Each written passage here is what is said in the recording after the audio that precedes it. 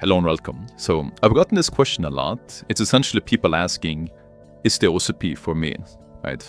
So I'm just going to say immediately that if you have a big interest in pen testing, and especially if you would actually like to get a job when it comes to red teaming or pen testing, or if you're on the blue team side, but you would like to increase your skill set and actually would like to understand the offensive mindset more to create better detection rules and really just to get a larger understanding of security overall.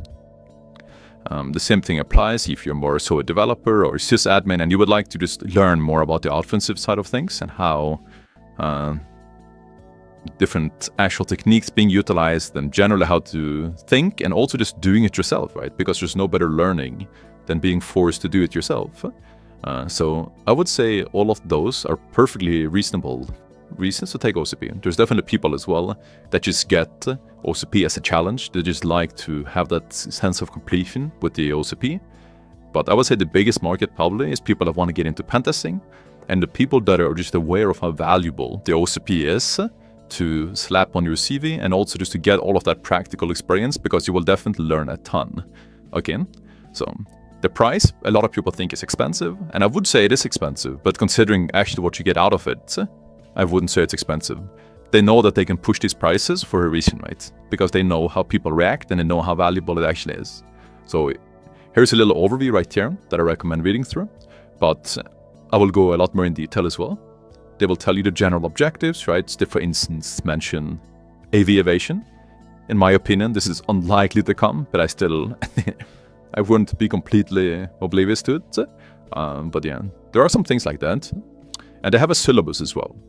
So this syllabus is like very general and it's not hyper specific, but I do have an actual syllabus here that is mentioning a lot more specifics. And I will leave all of these resources down below as well to make it just more helpful and convenient. But I definitely recommend reading through here. In my opinion, they're technically saying that anything here could come, but in my opinion, that's not fully true. But of course, I'm not gonna reveal how any exam looks, and I don't even know, right? Because they changed the exam, and all I can do is just to give you the best roadmap and the best resources and the best teaching so that you have the highest possible likelihood to crush the OSCP and actually achieve your goals, right? That's the main reason that I'm here, and yeah, that's all that I'm doing. So one thing that I also want to show is these resources right here. So this is essentially the onboarding documentation. Again, I will leave all of these links down below so you can check them out. But this is like just a basic way to get started once you have bought the course, right? So you can buy it right here, start training, and then it'll take you to this section right here. So there's a Learn One section. If you click Details right here, and you will see more information as we change through them both. You will get 1 year of the access to single course, plus labs and 2 exam attempts, right? So it says also billed annually as well. So definitely keep that in mind for the Learn One subscription.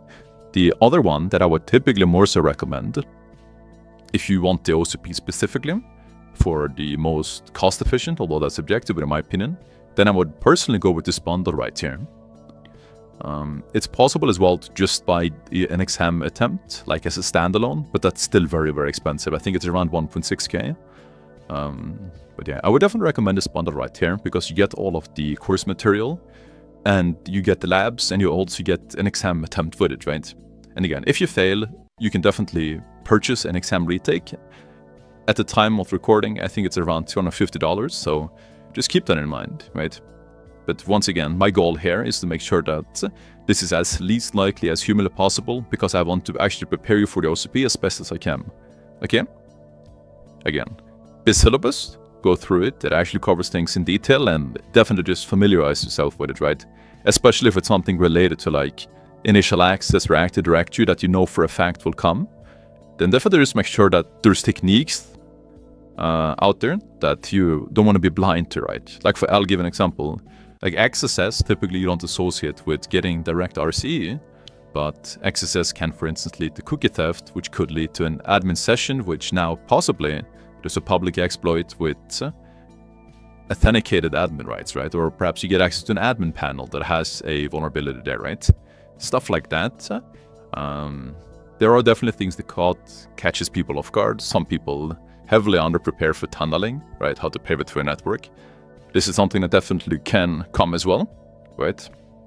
So definitely just go through it and make sure that there's not something that you think is likely to come that you will be completely caught off guard, right? But again, I cannot tell anyone like guaranteed what will come on the exam because I just can't do that, of course.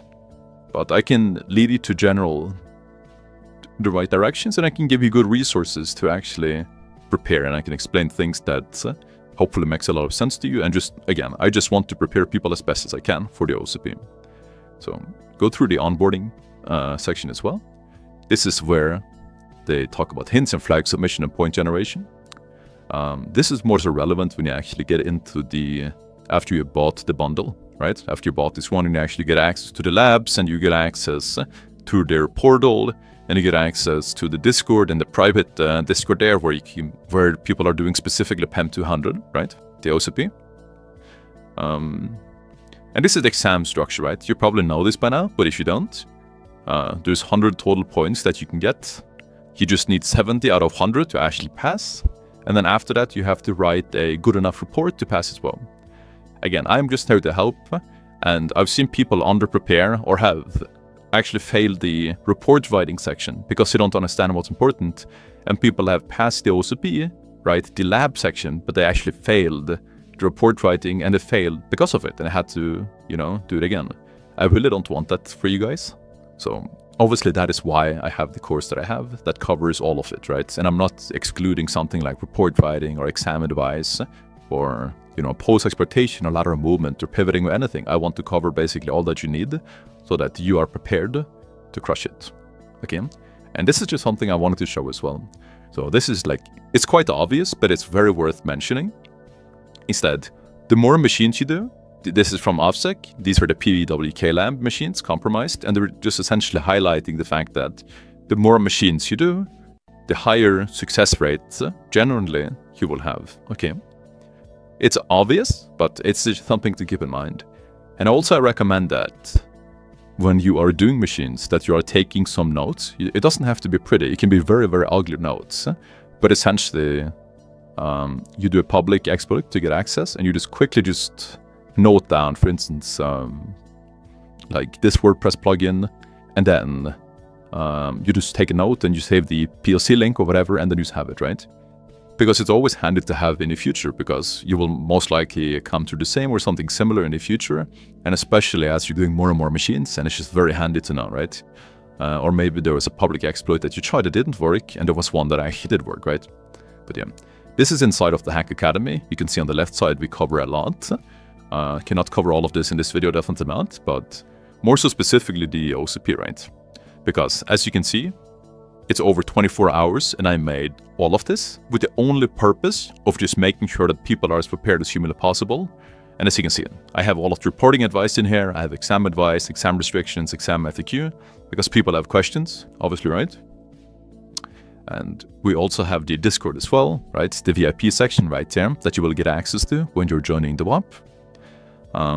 People saying that the course was really helpful, and people are just generally asking questions, and I'm always there to help, and I'm always there to essentially just explain, right?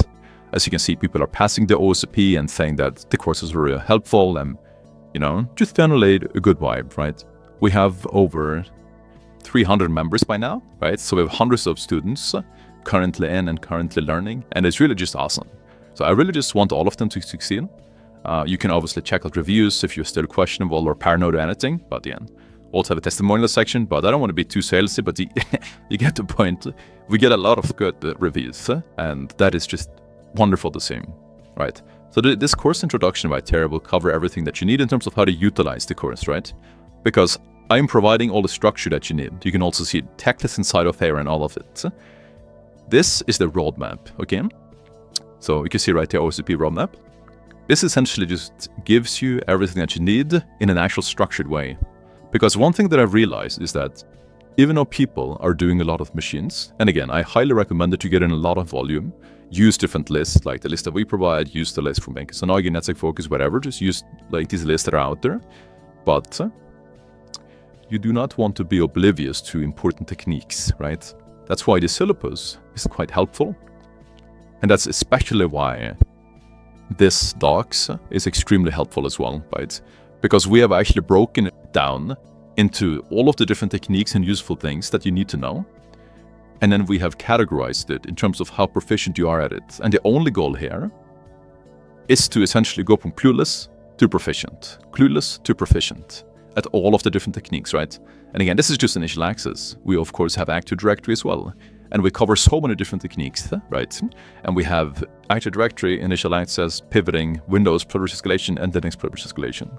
Okay? So that is one of the action steps, just to give you overview and structure, okay?